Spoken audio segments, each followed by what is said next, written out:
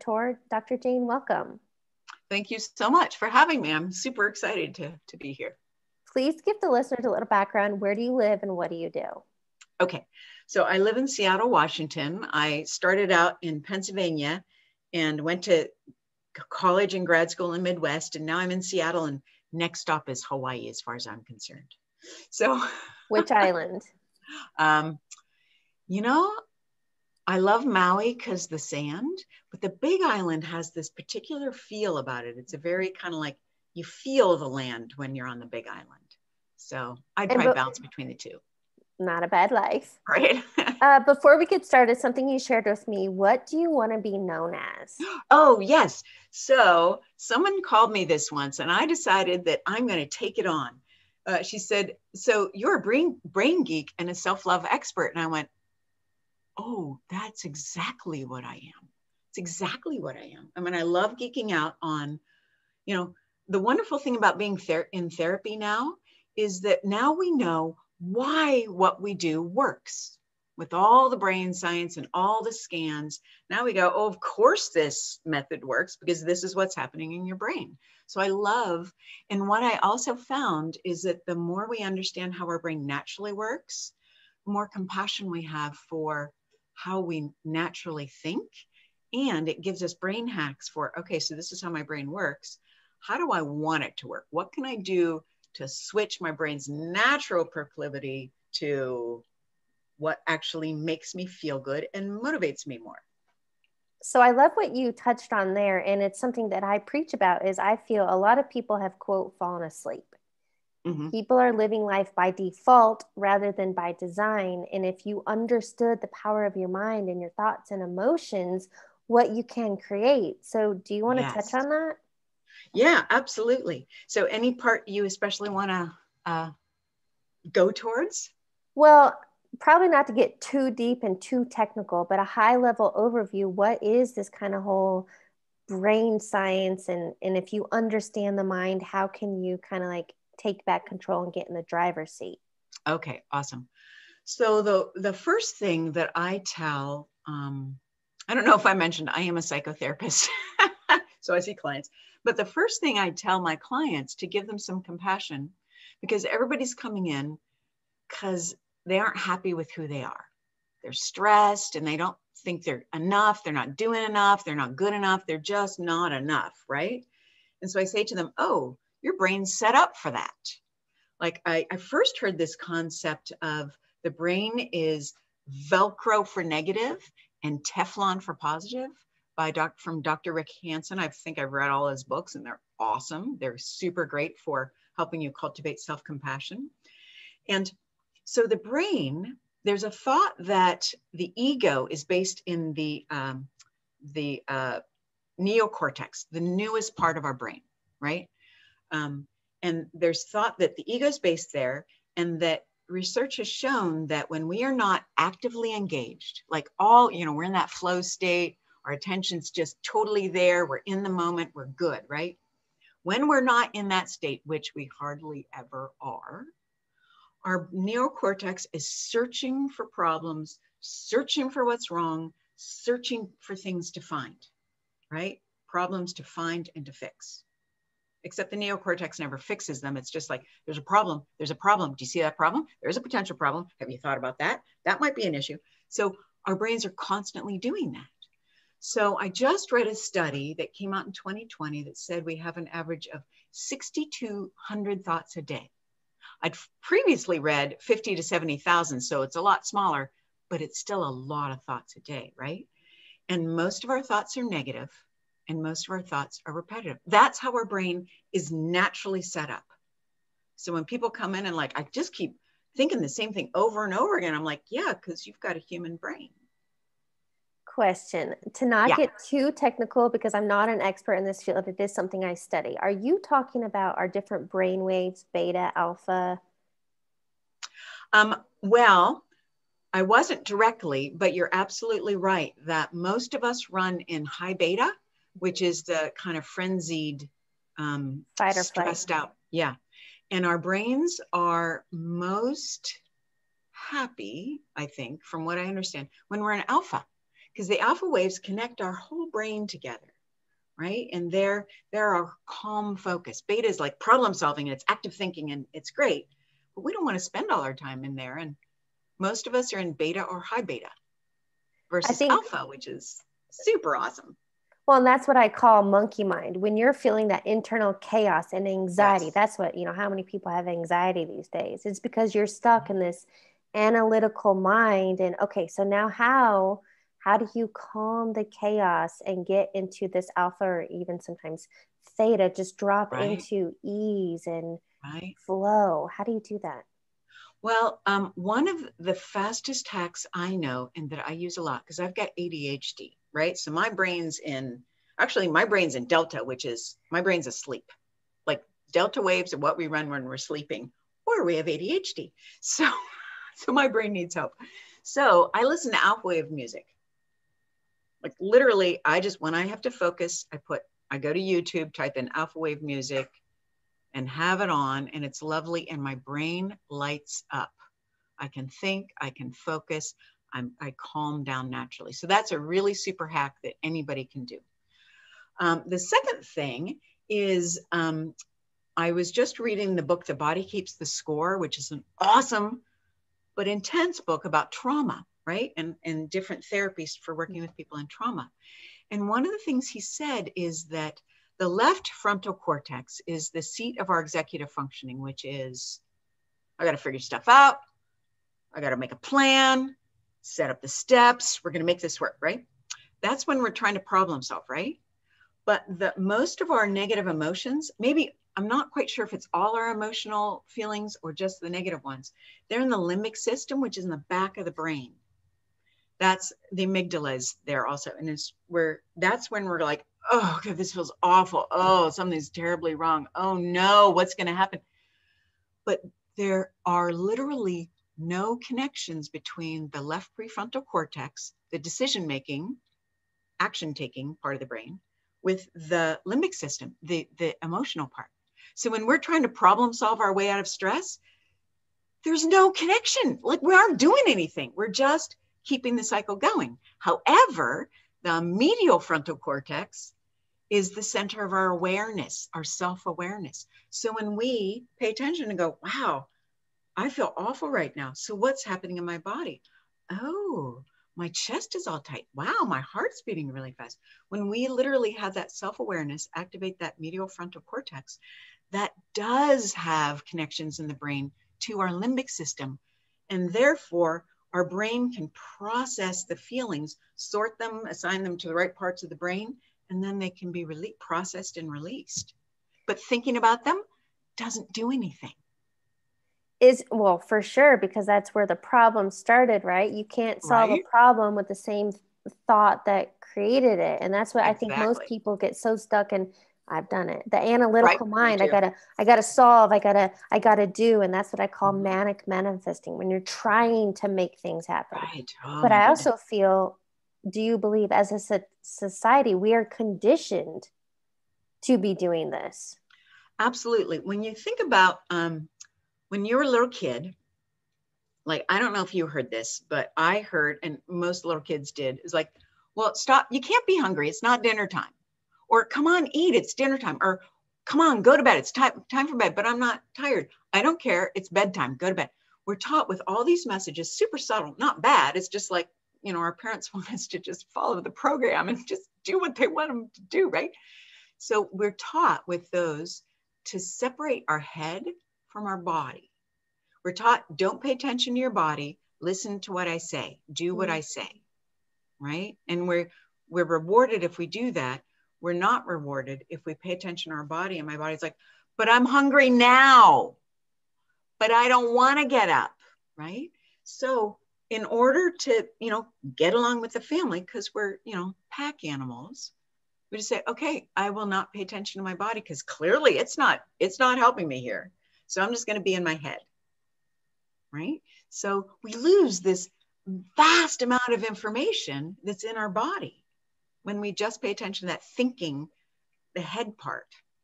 You just made me realize with that analogy that cutting that off, isn't that how all trapped emotion is started? right? That I've been told or heard in research that chronic pain in the body is trapped emotion. Yeah. So if we're always suppressing, oh, Right. that doesn't feel right, or listening to ourselves, then it's like that shuts down. Exactly. Yep. We shut down our bodies. Like I developed a feelings model one time when I was, I'll tell you the story of how I developed my feelings model. We were, I had scheduled massage with somebody who was offering massage packages, and massages at that time weren't something I gave to myself much because I didn't feel worthy of them. I should spend my money on more important stuff, like quotes around important. So a friend was offering at, half price, and went, great, I'll buy 3. I'll help her, I'll help me, and I'll save money. Awesome. And then about 6 months went by, and I was like, oh, I wonder when that massage package expires, because I had 2 left. And so I texted her and I said, when's that package up? She's like, next week. I'm like, oh no. So I went on her schedule. I couldn't find any spaces that I could get into. And I'm like, crap, I lost that money. What is wrong with me? Why did I make that? Why did I do that? I shouldn't have done it. You shouldn't have done that. Well, no, she should have let me know the package was up. She shouldn't have just let me lose it. And so I was going back and forth and then going, oh, Jane, stop being pissed about it. It's just, what I was noticing is I was trying to repress the feelings, or I was like feeding them going, oh, well, I should feel this way because she did something wrong or I did something wrong. Where I just stopped. All of a sudden, I remember where I was. I was in my kitchen and I went, I'm angry and I don't want to feel it. Because in my family, feeling anger was not a safe thing to do, right? So I'm like, okay, so I'm angry. I felt it in my body. So I just sat down on my couch and I just felt angry. I literally paid attention to what was happening in my body. And 5 minutes later, it was gone. Okay, so that's a powerful message because you're right. We repress, we don't want to feel, and then we numb out, and all the ways that we numb out. But 5 minutes, we're numbing out. But as you said, we're sticking it in there. It can't be processed out. Like our feelings literally are, when we have a reaction to something, our body's natural process is done with anywhere between 90 seconds to 2 minutes. Like the neurochemical response is done. It's like getting the chemicals out there, processing, done. But with our repressing, which is keeping it stuck, or our feeding, which just keeps feeding it. So even if we're processing it, we just add more neurochemicals to keep it going. So if we let our feelings do their job, which is simply to be felt, it can be done in 2 minutes. Now, self-compassion note, I've never gotten faster than 5 minutes. Like never. Because I'm like, well, I shouldn't feel it. Okay, no, just feel it.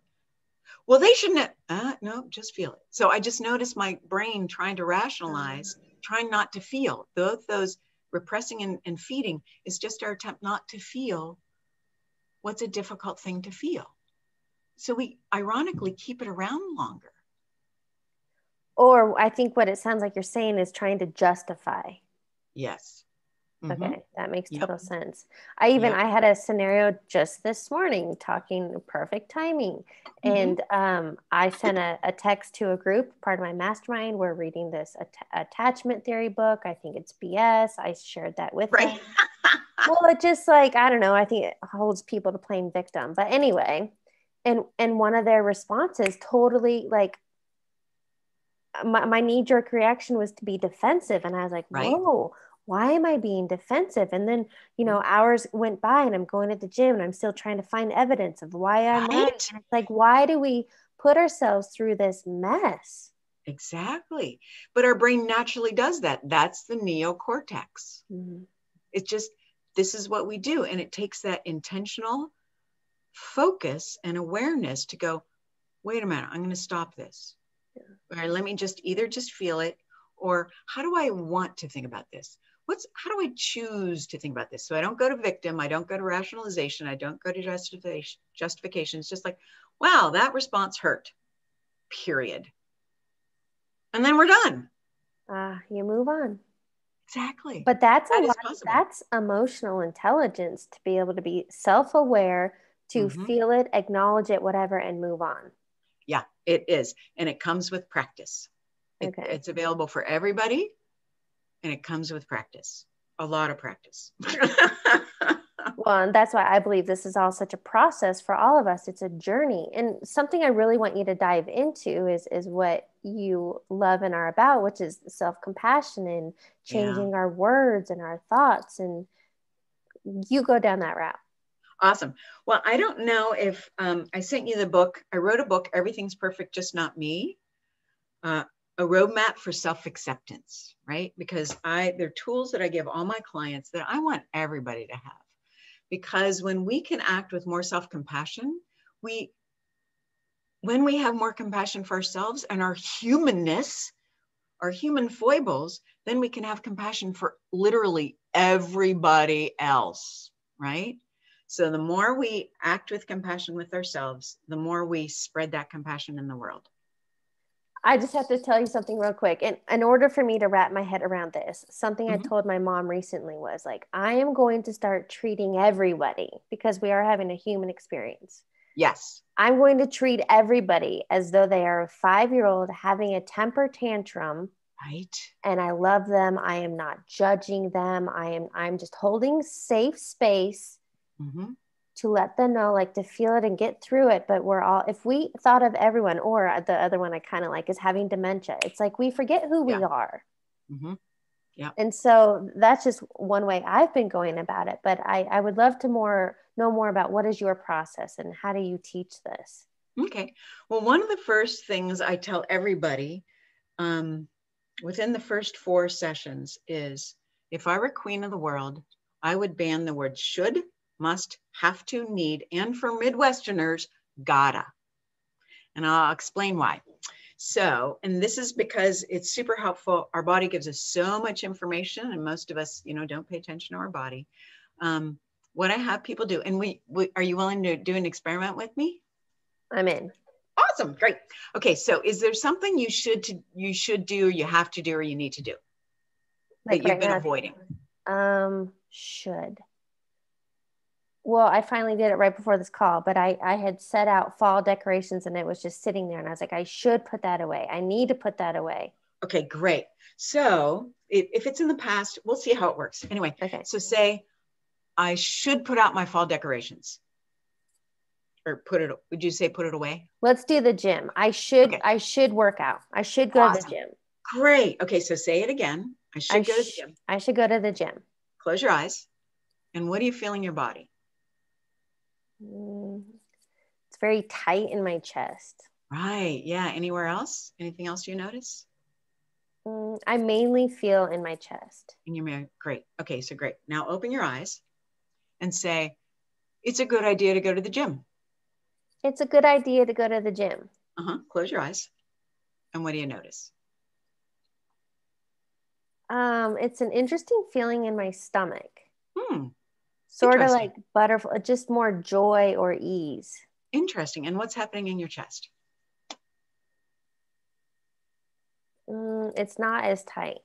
Isn't that interesting? Great. So beautiful. Thank you. And I hope everybody listening to the podcast did that too, because we only do things, our ego only says, yeah, go ahead if it can tell it works. Otherwise, we're like, oh, that's not going to work. That's too simple, or that's too hard.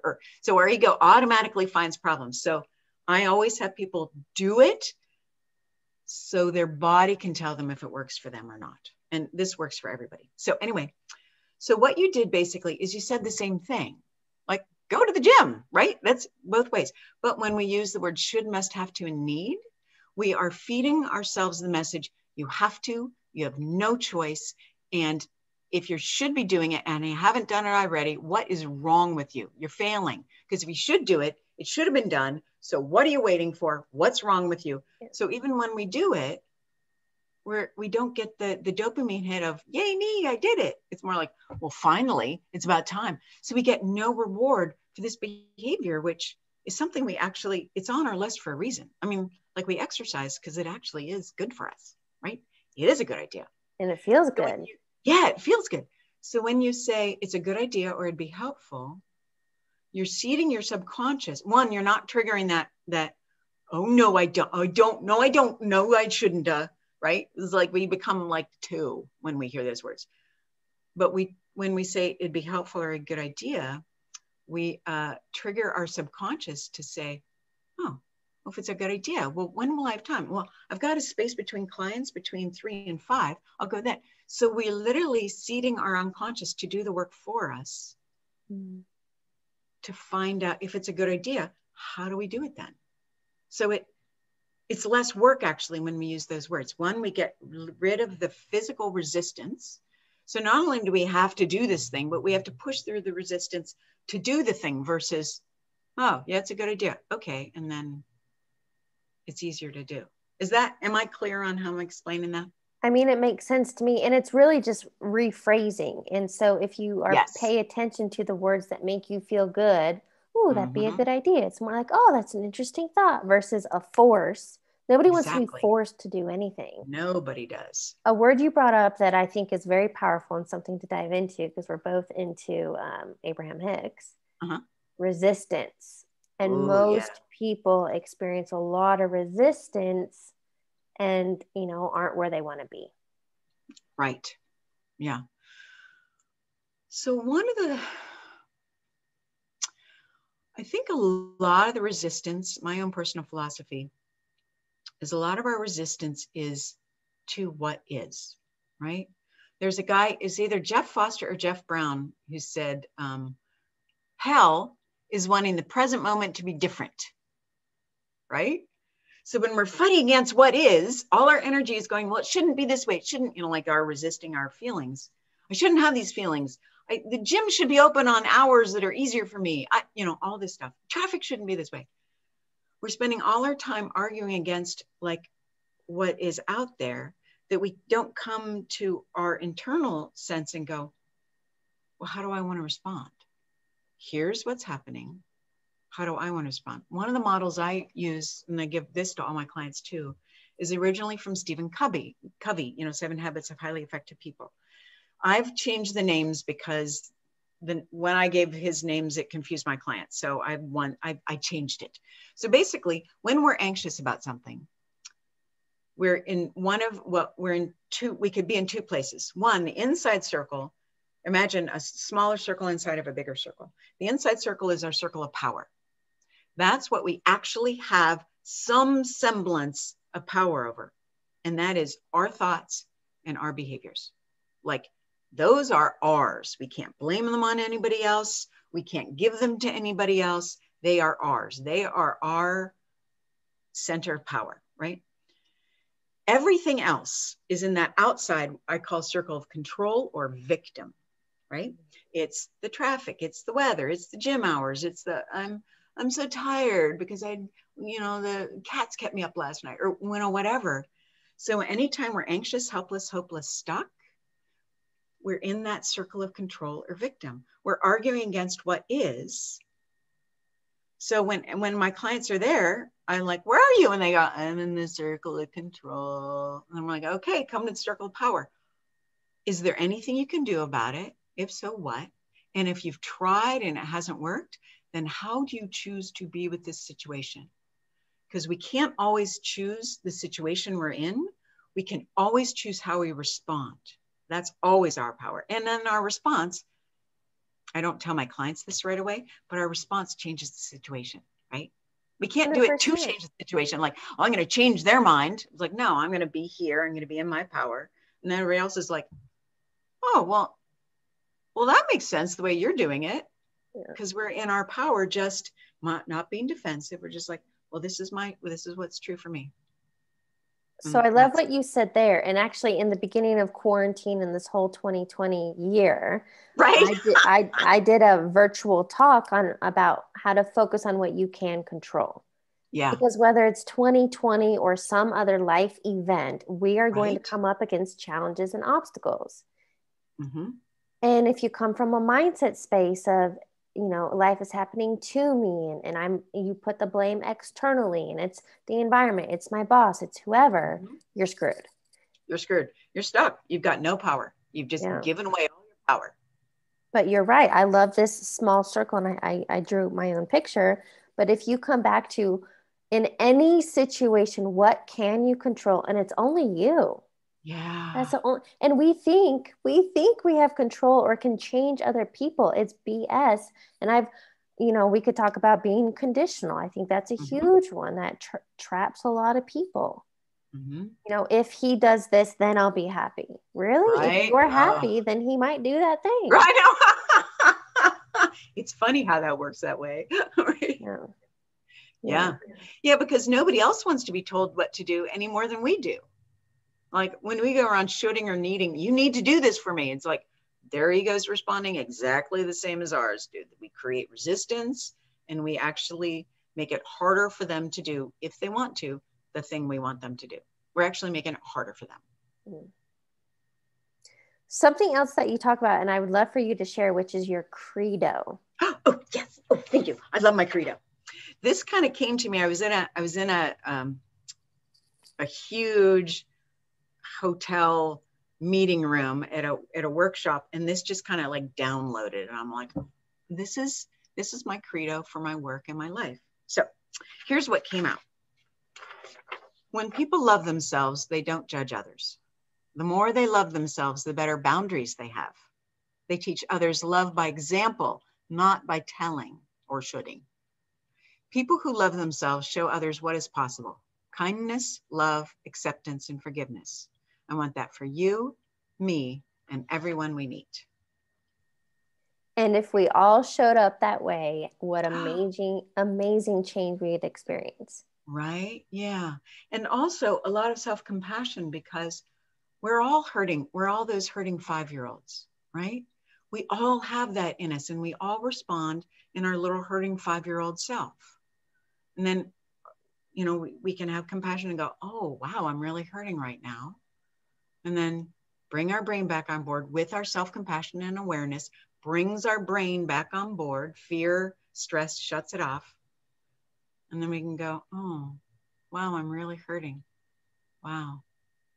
And then we can come back to our compassionate adult self and act from our circle of power. We're like, well, how do I want to respond now? How do I want to either be with myself or the other person or the world? Question, because it just dawned on me. How would somebody take that example and instead of playing victim, oh, I'm hurting, they hurt me, and sitting and sulking it, how do you step into being self-aware, acknowledging it, and moving on? Because I feel like that could go either way.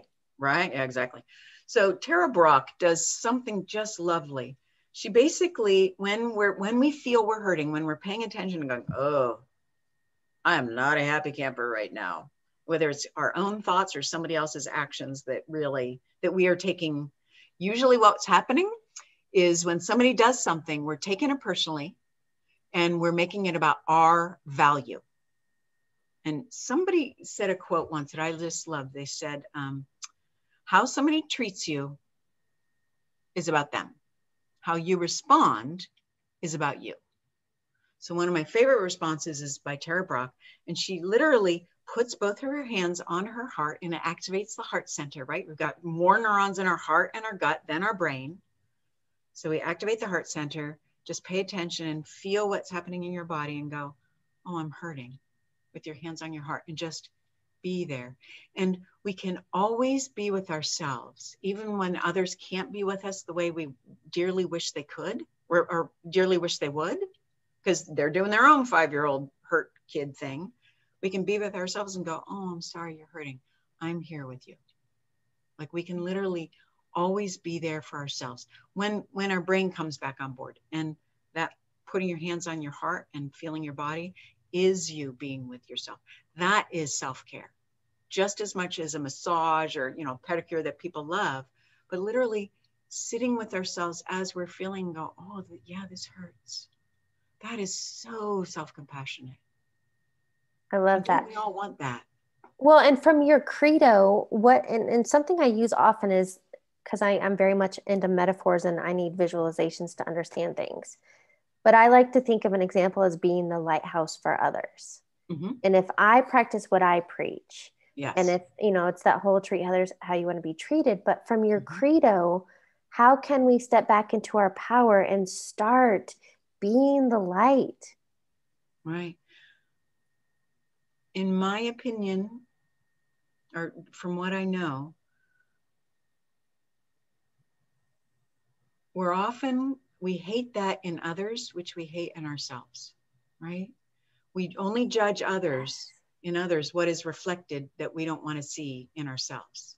Like the people we most despise have something about them that either we hate about ourselves or we don't allow for ourselves. What do you mean you're playing? What do you mean you played hooky from work? You have to work hard versus me. That's actually me saying, I really want to do that. Why can't I do it? How come you can do that and I can't, right? We put ourselves victim, right? But when we embrace, oh, wow, I'm feeling really petty. I'm totally judging them because they took a day off just because they wanted to. Wow. Isn't that interesting? So curiosity is a great way to be with those feelings and those thoughts and those aspects of ourselves we were taught to see less than lovable. We're all capable, I believe we're all capable of great evil and we're all capable of great love. And which do you choose?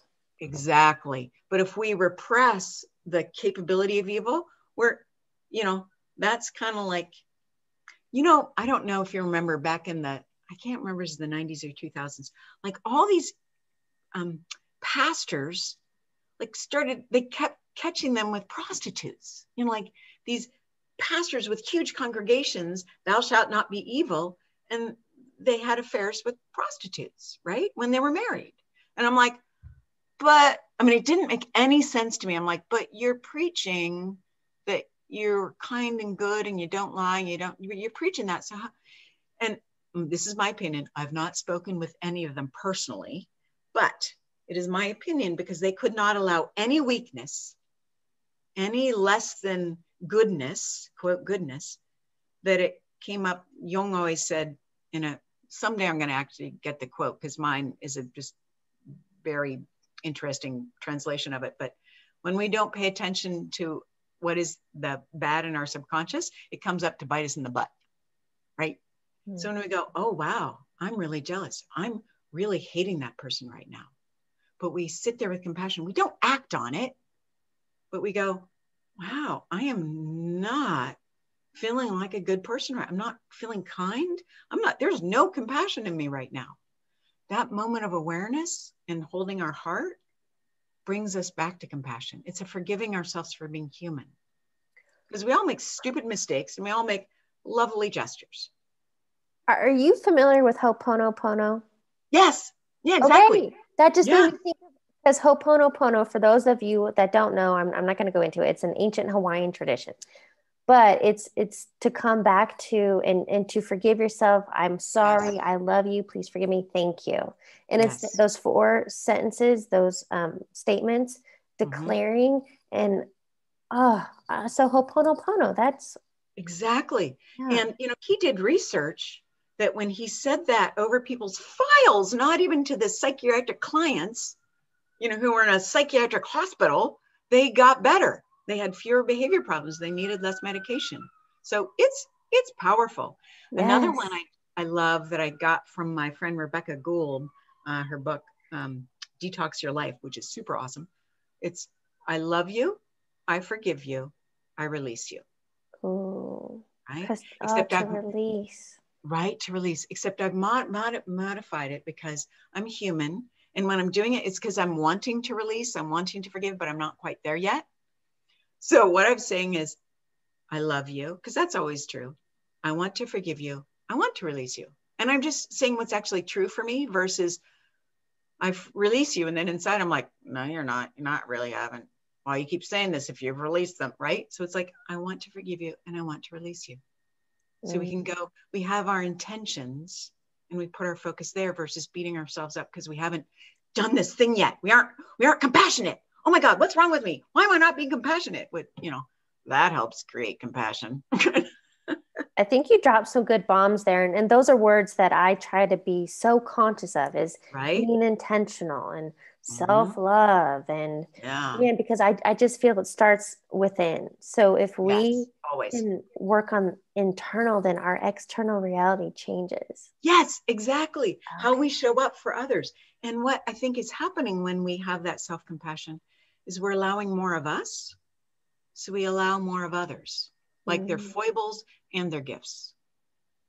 And when we allow our foibles, we, at the same time, miraculously, in my mind, we accept our gifts more. When we reject our weaknesses, we also reject our gifts. We don't allow our gifts to receive them. Well, I have a question for you because we've touched on so many subjects. What is a key takeaway you want listeners to get from our conversation? Be kind to yourself. You're human, just like everybody else. Yes. Is that something, do you practice this in a morning meditation or do you journal? Like, how do you, because, for me, it's like lifting weights. You have to be consistent. You don't have to be, but it sure is helpful. Oh, yes. Yes. Yeah, it's honestly, I mean, I am so lucky that I'm a therapist because I get to practice this for hours a day, right? Every client, I am practicing these tools, every client. But I also have a practice in the morning and evening, like before I get out of bed and in bed before I go to sleep, I have a gratitude practice. Or some people like the word appreciation better. And for me, because I'm a perfectionist, I used to make lists and I would judge my list. Like, really? You can't think of something new? Well, that's not a big deal. Why are you thankful for that? Really? You mentioned your cats again. So I would feel bad about my list. So I'm like, okay, this isn't working. So I decided to feel gratitude, like literally physically feel. And for me, when I feel gratitude, it's like my heart is radiating. So for 20 or 30 seconds, I just feel grateful. And that's it, like morning and night. And then I am consciously practicing rewiring my brain to then unconsciously search for things throughout my day that I'm grateful for. And so I tend to look for that. I'm like just this morning, I was looking out my window, eating breakfast, going, wow, I got a water view. I got this great deck. I got this great sun. Look at all the, and I was just like so grateful for my home, like spontaneously, because I've practiced. Practice creates neural pathways. And once we rewire them and wire them and myelinate them and just make them stronger pathways into superhighways, then we naturally come to it. It doesn't always have to be conscious. However, I keep that practice up because I want to keep those neurons myelinated. How I see that is it's a 3-step process. First, you know it, you understand it, and then you take action, you start doing it, and then you just become it. Yes, absolutely. No, do, be. Right. Yep. Oh, that's amazing. Yep. And I would say aware instead of, you use knowing and awareness, because remember that knowing is that left frontal cortex, which has no connection to our limbic, our emotional system.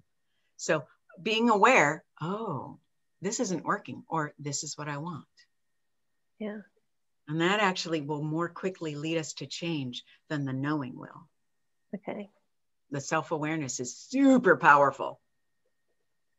Taking note. I'd love to wrap up the interview. And so I have a few rapid fire questions for you. Okay, I'm ready. The first one being, besides your credo, what is a quote or motto that you live by? Oh, the one I mentioned earlier. How someone treats you is about them. How you respond is about you. So powerful. Mm-hmm. And you dropped many of these, but what is a book you're currently reading or highly recommend? Oh, geez. I read so many. My mind just went totally blank. Well, actually, this is a book I will read to the day I die, probably. Brene Brown's Gifts of Imperfection. It is the most powerful book for saying, you're human, it's okay. And she does a beautiful job at saying how human she is and everything she struggles with. So you're like, oh, if Brene Brown does that, I must be okay when I struggle with things too. It's just, oh, I just love the whole book. Okay. I do love Brene Brown. Yeah, me too. Final question for you. What is a piece of advice you would give your younger self?